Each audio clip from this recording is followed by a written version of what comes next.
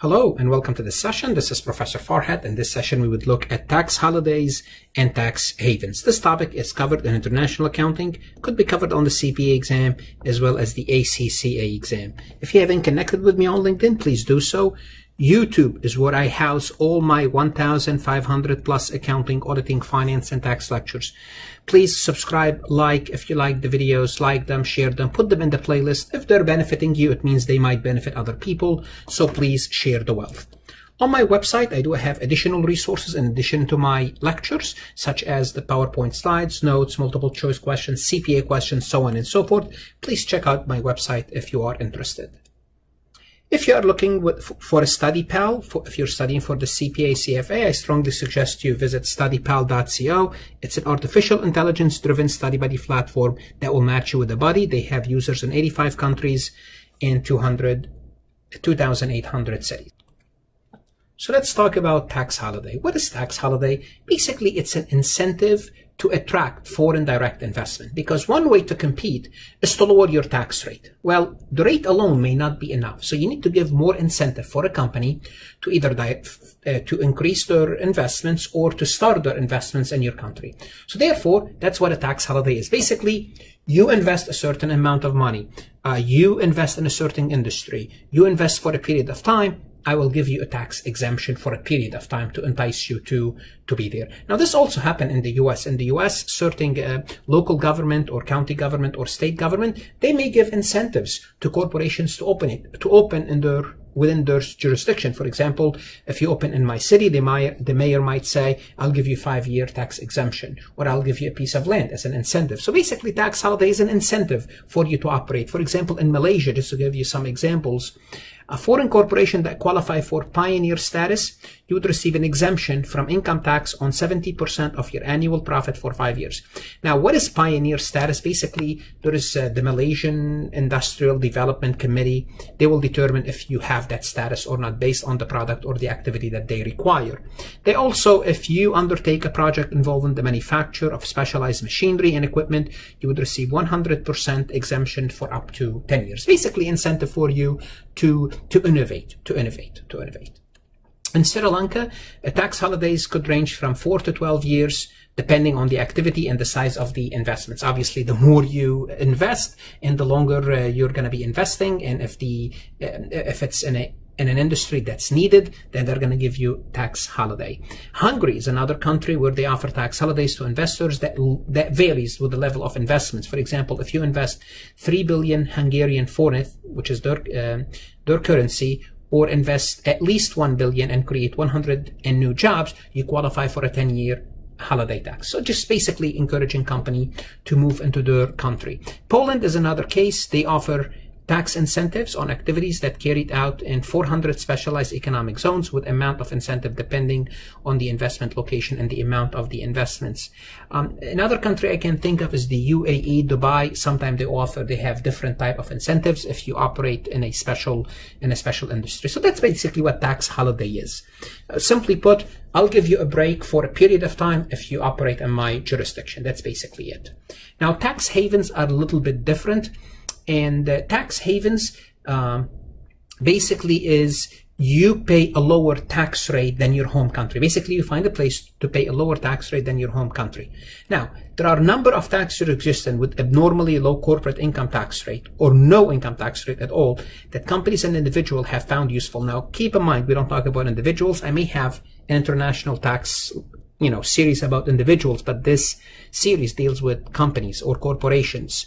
So simply put, you operate in a place, and usually they're islands. They don't have to be islands, but when you think about tax haven, you think of Bermuda or the Cayman Island.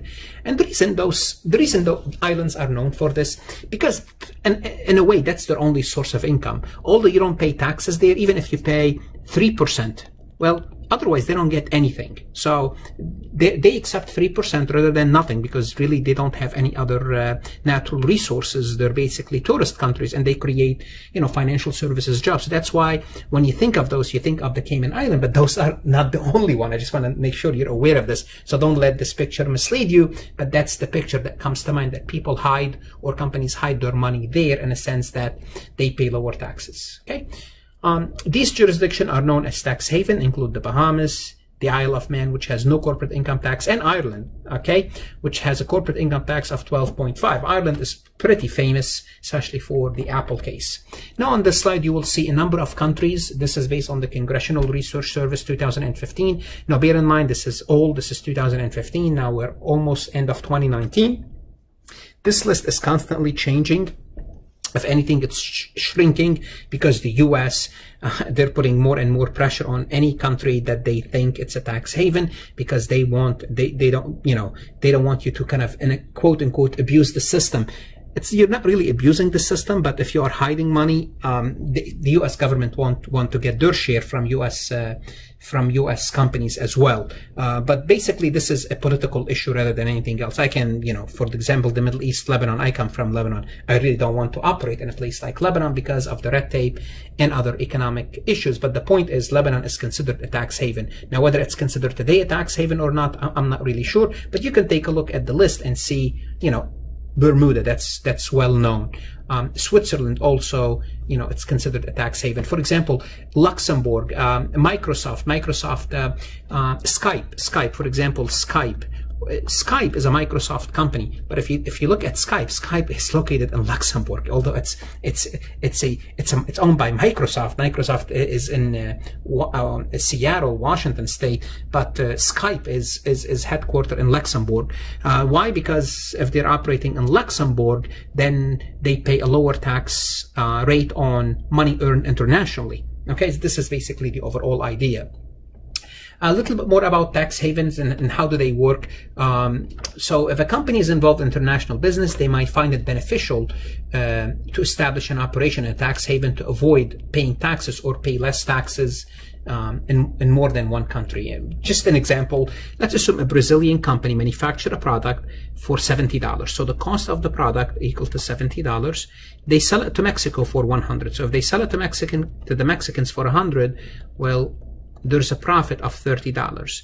Now in Brazil, they'll have to pay 34% taxes on that profit. Now, what could the Brazilian company do? The Brazilian company, what they would do, they could manufacture the product and establish a sales subsidiary in the Bahamas. So basically, it cost them $70. What they would do, they will establish that subsidiary in the Bahamas. They would sell it to that subsidiary for $80. They make a profit of $10. Then the subsidiary sells it to the Mexican company for $100, and they will make the additional $20 in profit. Now, bear in mind, this $20 is sitting in the Bahamas. Now, what are the rules to bring it back what are the rules to bring that money back to Brazil? That's a different story. But the point is, now they have $20 in a sense that's tax sheltered. So under this example, they only pay taxes on this $10, which is 10 times 34%. So this is basically the basic idea of tax haven. Use them to shelter some of your income from taxes in high tax rate jurisdiction. Okay. Now, in the U.S., there's a considerable indirect evidence that multinational companies from the United States and other countries shift their income in tax haven countries. I mean, again, the incentive is there. If you're going to pay less taxes, yes, of course, the incentive is there. A study was conducted by the Congressional Research Service in 2015, estimated that 50%, which is 611 million, of profit earned by U.S. companies overseas were located in just 7 tax haven countries. So simply put, half of the profit from companies operating outside the U.S., they are registered in what's considered tax haven countries. What's tax haven countries? The rate is lower than your home country, basically, in a sense. And those are notably those countries, the Netherlands, Ireland. Those are kind of, if you want to call them big offender, but they're not offender, but they are considered to be main target. Luxembourg, Switzerland, Bermuda, those are notably those countries. But as you saw, the list is long and it's constantly changing. Now, a case in point that I would like to discuss is Ireland, and specifically Apple computers. Now, Apple registered their headquarters in Ireland. That's long time ago.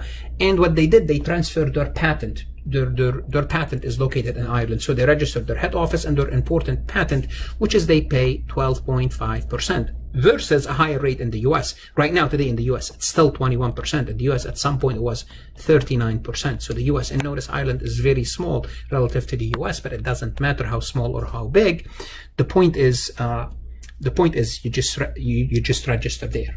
Now, all the earnings that Ireland, that Apple earn internationally, other than the US, it's considered to be taxed in Ireland. Okay.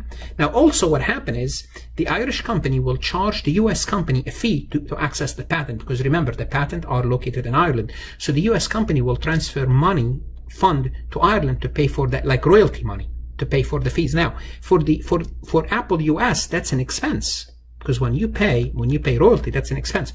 For Apple in Ireland, that's revenue. That's okay. It's revenue because it's taxed at a lower rate. They will take it, and it's taxed at a lower rate. Now the situation became very bad that the EU in 2016 they recomputed Apple's tax bill, and they charged Apple with 14.6 billion plus 1 billion in penalties. So approximately they charged them 16 billion approximately in interest on back taxes plus interest. So approximately 16 billion. And Apple was happy to pay it. Ireland, they were not happy that Apple's paying it, because Ireland, they want to keep Apple there. Now, what is the disadvantage of a tax haven?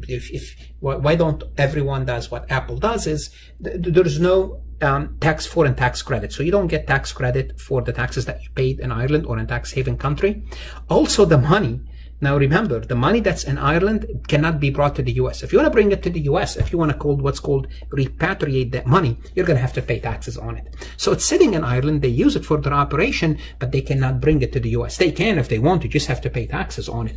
And this issue became very not a front page story, but in the news in the post-financial crisis, because the government was trying to give incentive to companies such as, and Apple is not the only one, Google, Microsoft, they all have those operations in tax haven countries. They were trying to ask these companies if they can bring some money in the US during the financial crisis, and also during President Trump. Why? Because if you bring money, you're gonna pay taxes. When you pay taxes, the US government would collect their money. But what they're saying is they will give them a break for that repatriation of the money.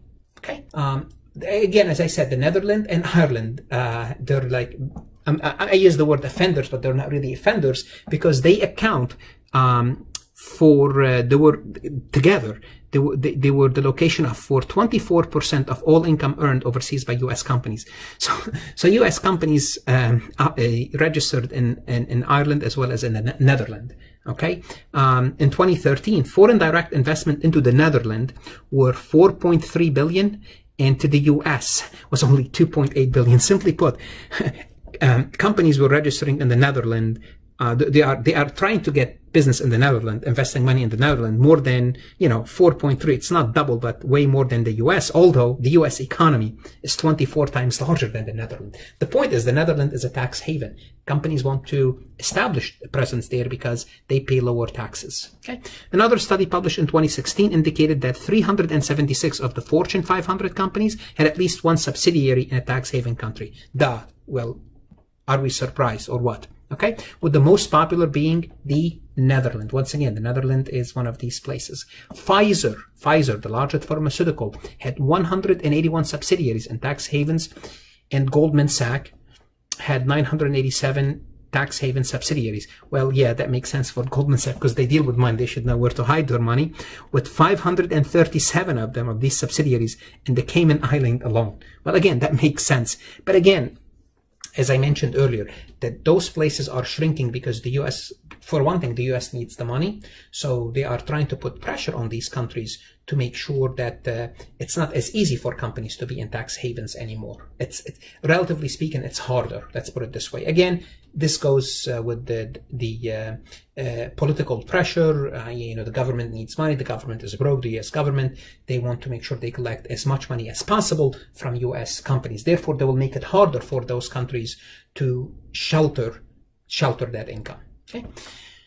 And from disclosure provided in annual report, one research study were able to calculate the foreign tax rate paid on 50 US companies. And let's see what happened. So this is from disclosure, basically from their annual report.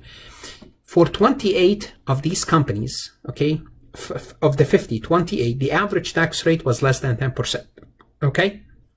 Obviously, they are operating in tax haven countries. For example, Oracle paid on average a foreign tax rate of 3.8. Oracle. Only 3.8 on their foreign income, and Nike only paid 1.4% tax on their foreign operation. Why? Because they're operating in those tax haven, or that's the assumption that they're operating in tax haven countries. So this is basically an overview about tax haven countries. If you have any questions, please email me. If you want additional lectures, please visit my website where you can find PowerPoint slides, multiple choice questions, CPA, over 2,000 CPA questions. Please consider subscribing if you think that's beneficial. If you're studying for your CPA exam, as always, study hard. It's worth it. Good luck.